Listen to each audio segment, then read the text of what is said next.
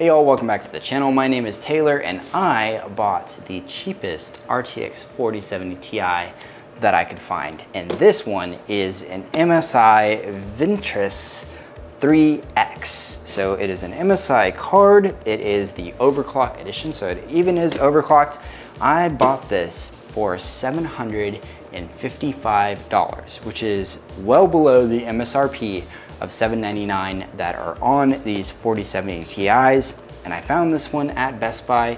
It was already on sale at a discounted price, and then I applied a promotional code that I found through the Honey app on Chrome. I did not apply any personal credits or anything to lower the price further.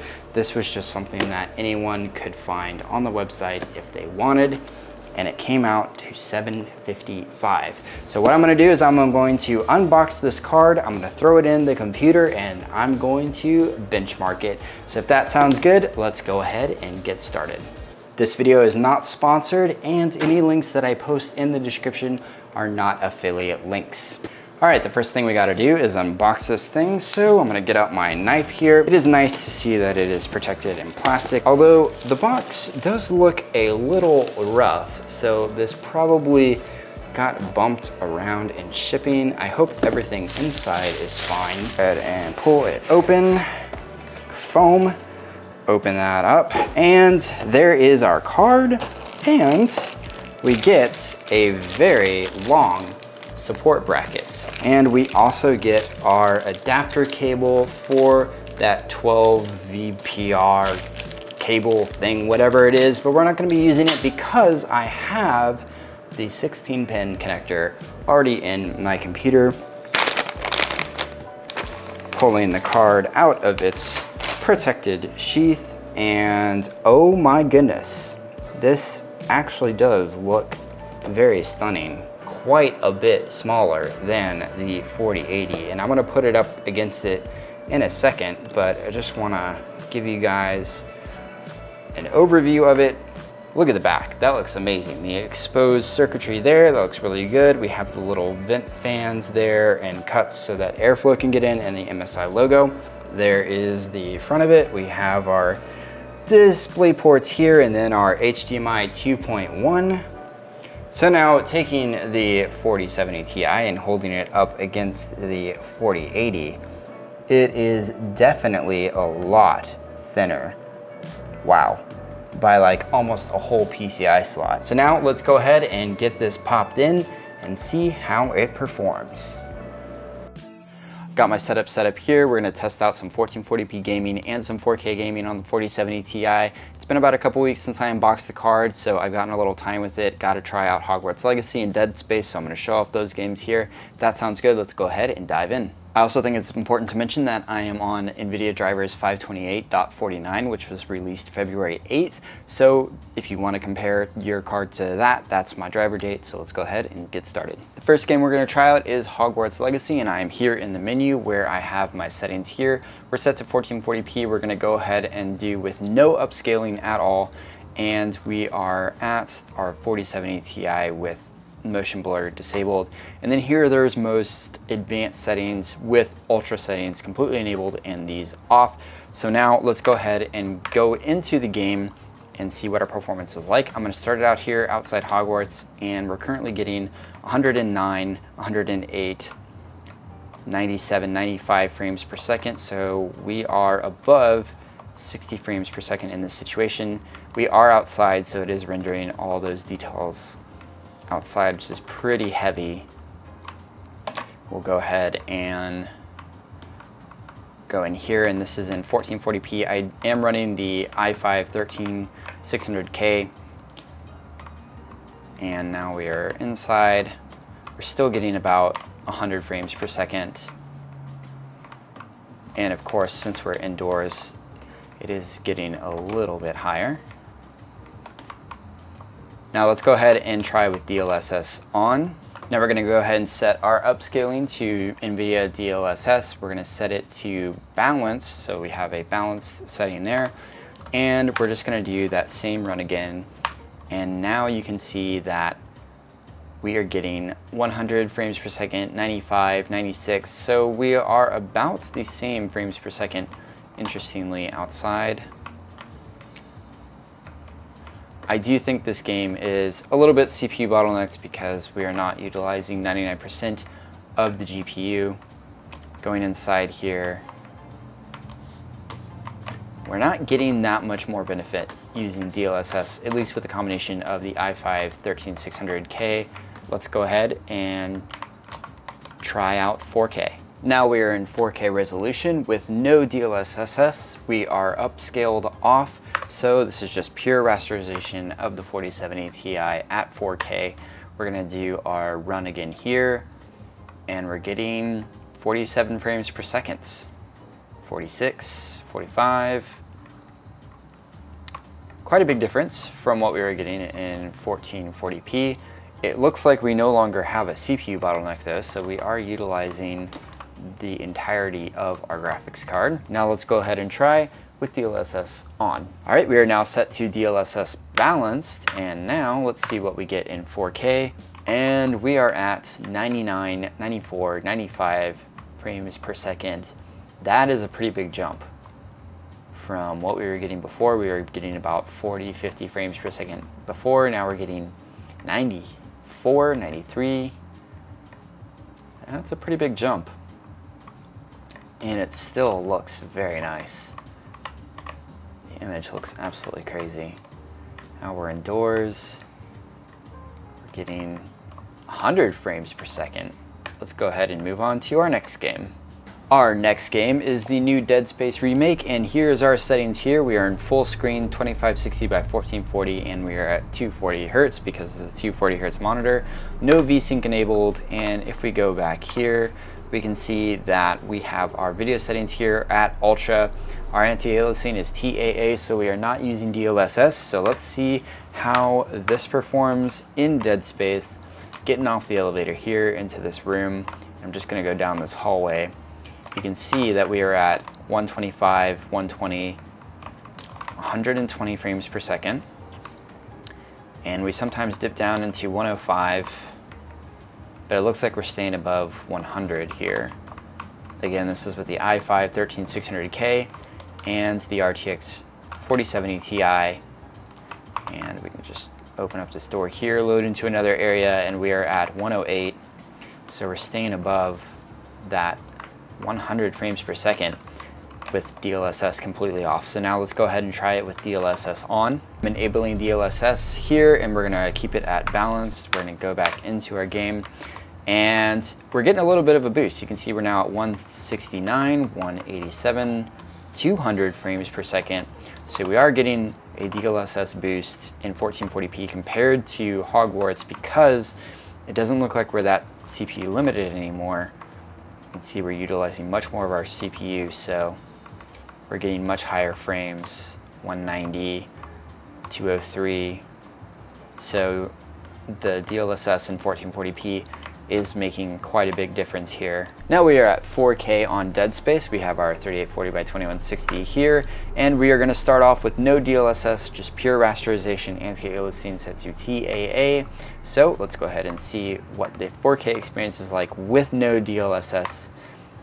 And we're going to do our same run that we did in 1440p. We're getting 54 frames per second, 55, 50. So we're hovering right around 50 frames per second. Now let's see what it's like with DLSS on. Okay, we're gonna go from TAA to NVIDIA DLSS. We're gonna keep it at balanced. Everything else is the same. We'll go back into our game here. And now we are at 94 frames per second. 102, 106. Pretty big bump. About 40 frames per second difference. About the same jump we were seeing from 1440p to 4K in Hogwarts. We're seeing about the same thing here in Dead Space. 108. Oh, come on, Isaac, open the door. Pretty good. Still high refresh rate. Still looks amazing. Let's go ahead and jump into our next game. The next game we're going to try out is none other than Cyberpunk, and we're in 1440p here, as you can see with that. For our graphics setting, we have DLSS frame generation off, which is going to be our DLSS 3. We'll get to that in a second. Our regular DLSS 2.0 is off as well, so this is pure rasterization at 1440p, and we are getting 50 frames per second. 61, 62, 55. And it's raining, so we have a lot of effects going on and everything. And it's 60, 50, so we're hovering around that 50, 60 mark. So let's go ahead and we're gonna enable DLSS 2.0. So we're gonna go ahead and set that to balanced. We're gonna apply that. And now we are getting 94 frames per second. Pretty big jump there. Got some rain, we're dipping down into the 80s. This is with the 13600K and the 4070 Ti at 1440p. So 80, 90, I don't know what that guy was doing. Driving crazy. I'm just trying to get to work. All right, yeah. And it's noticeably smoother, very, very smooth. But now let's kick it up a notch. Go to DLSS frame generation, which is going to be our DLSS 3.0, which is a feature that we'll only get on the 40 series cards. Going to go ahead and hit apply and see what we get there. Also, ray tracing is completely off for this game, by the way. I don't know if I mentioned that, but no ray tracing, ultra high settings. Now with frame generation on, we're getting 155, 160 frames per second. And it still looks really good. You can't really tell that those frames generating are pretty much fake, because that's what DLSS 3 does, is it uses AI to fill in missing frames with fake frames. It still looks really, really good. And we're getting an insane 150 frames per second on all ultra settings on Cyberpunk. You know what? Let's just get crazy. I'm gonna go ahead and I'm gonna turn on ray tracing with DLSS 3 with Psycho. Let's see what we get there on 1440p, because I am curious. Wow. Ray tracing is fully maxed here with Psycho settings, and we're still getting above 100 frames per second with DLSS 3 on at 1440p. Rain's happening, cars are happening, we're crashing, a lot of stuff's going on in game, and we're still above 100 frames per second. That's pretty crazy. All right, now let's go ahead and give it a shot in 4K. Here we are in 4K in Cyberpunk. I have it set there, and in my graphics settings, I have the frame generation off and DLSS is off. So this is pure 4K rasterization in Cyberpunk, and we are getting 23 frames per second, 22. It's raining, there's a lot going on, multiple cars on the road. And yeah, we're getting about 25, 26 frames per second. We are getting 30 there. So that's not too great. Let's go ahead and enable DLSS here. Set it to balanced and hit apply. And with DLSS on, we are now getting 70 frames per second. That is quite a big jump. We are over that 60 frames per second threshold there. Much, much smoother. Let's go ahead and crank it up one more time. We're gonna set DLSS frame generation, which is DLSS 3. That is a benefit we get with this 4070 Ti that you won't get on the 30 series. So we'll go ahead and apply that. And with that set, we are getting 105, 106. Okay, so it looks like our lows are a little bit more consistent. That is pretty significantly higher, and it feels way smoother. Again, this is at 4K, DLSS, and frame generation. All right, with that, let's go ahead and jump into our next game. Last but not least, we are in Modern Warfare 2, and we're in our settings here for 1440p. And here are those settings: VSync off, full screen exclusive, and our quality. We're going to start with anti-aliasing ultra quality with no upscaling, so no DLSS, just pure rasterization. Here's all my settings here. We have high, high, extra, high, ultra, just absolutely max, the max I can go with motion blur and depth of field, all these settings off. So let's go ahead and jump into a game, see how it performs with no DLSS at all on the 4070 Ti. All right, we're in a game of Shoot House here with no DLSS and going to try to avoid dying, but I die immediately, of course.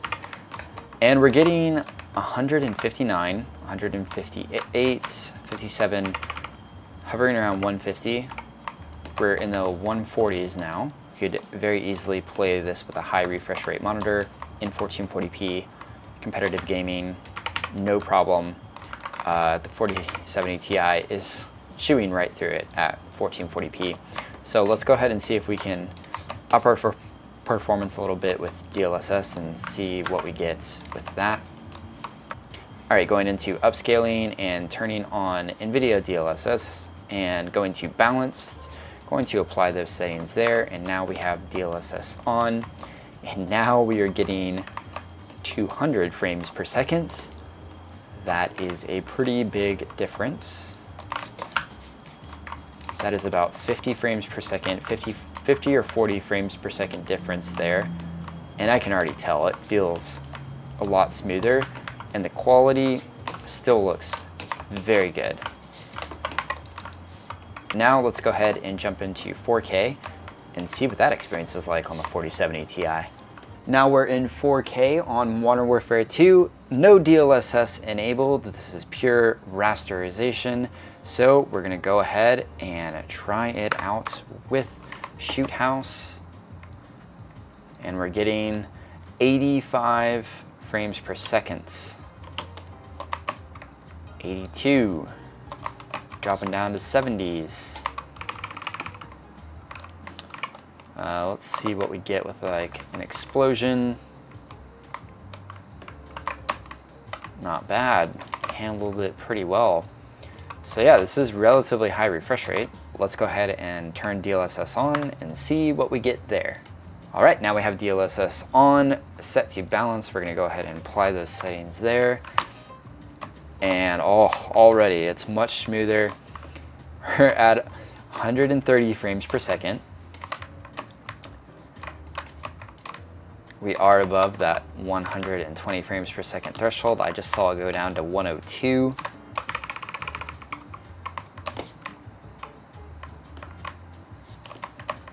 Pretty high frames with DLSS set to balance at 4K on Modern Warfare 2. Again, this is the i5-13600K, which, judging by our stats here, we don't have a CPU bottleneck.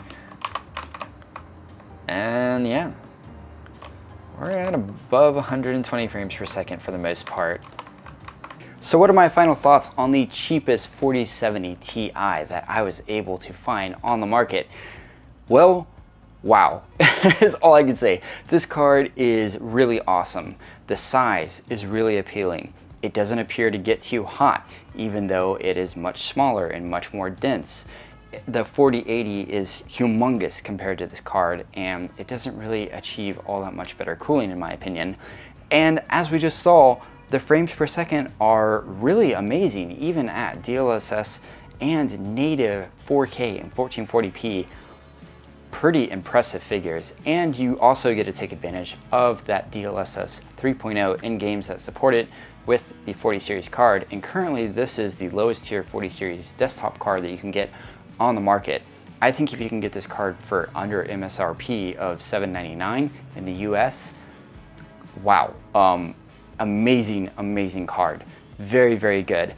But let me know what you guys think of the card. Were you impressed by these figures? Are you interested in getting one of these cards specifically under MSRP? And what are you upgrading from? Let me know that in the comments below. I think if you're upgrading from at least 2 generations ago, like the 20 series, this card's gonna blow you away. But let me know your thoughts down below in the comments. Let me know if you liked the video, leave a like if you liked it, subscribe if you want to see more content. That's it for this video, y'all. I'll see you in the next one. Take care.